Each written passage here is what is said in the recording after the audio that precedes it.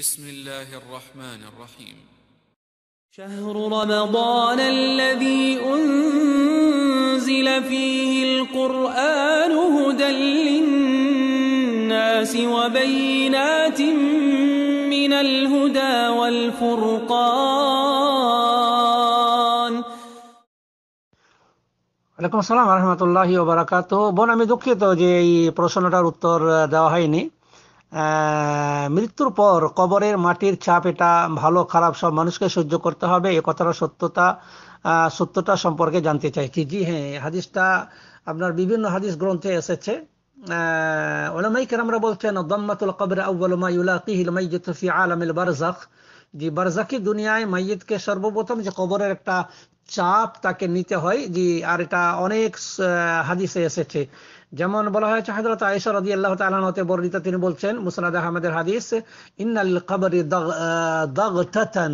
হযরত আয়েশা বলছেন যে নবী সাল্লাল্লাহু আলাইহি ওয়াসাল্লাম বলেছেন কবরের জন্য একটা চাপ রয়েছে। ওয়ালাউ কানা আহাদুন নাচিয়ান মিনহা, সেই চাপ থেকে যদি কেউ বাঁচতো, নাজা মিনহা সাঈদ ইবনে মুআদ, তাহলে সাঈদ ইবনে মুআদ রাদিয়াল্লাহু তাআলা আনহু যে এই চাপ থেকে বেঁচে যেতেন। জি, অনুরূপভাবে হাদিসটা নাসাইতেও রয়েছে। নাসাইতে রয়েছে 2055 নম্বর হাদিস, যে ইবনে উমর রাদিয়াল্লাহু তাআলা আনহুমা হতে বর্ণিত, ক্বালা আন সাঈদ ইবনে মুআদ, তিনি আল্লাহ রাসূল সাল্লাল্লাহু আলাইহি ওয়াসাল্লাম সাঈদ ইবনে মুআদ রাদিয়াল্লাহু তাআলা আনহু সম্পর্কে বলেছেন, হিনা তুফিয়া, যখন তিনি মারা গেলেন। সাঈদ ইবনে মুআদ যখন মারা গেলেন তখন আল্লাহ রাসূল বলেছিলেন, হাযাল্লাযী তাহাররাকা লাহুল আরশ, এমন একটা ব্যক্তি যার মৃত্যুর কারণে আরশ যে কম্পিত হয়েছিল। ও ফুতিহাত লাহু আবওয়াবুস সামা, আর যার মৃত্যুর কারণে আকাশের দরজাসমূহ খুলে দেওয়া হয়েছিল। ও শাহিদাহু সাবউনা আলফাম মিনাল মালাইকা, আর যার জানাজায় 70,000 ফেরেশতা অংশগ্রহণ করেছিল। লাকাদ দাম্মাতান সুম্মা ফুররিজা আন, অথচ তাকেও মাটির কবরের মাটি তাকে চাপ সৃষ্টি করেছিল। সুম্মা ফুররিজা আন, তারপরে তাকে মুক্তি দেওয়া হয়েছিল।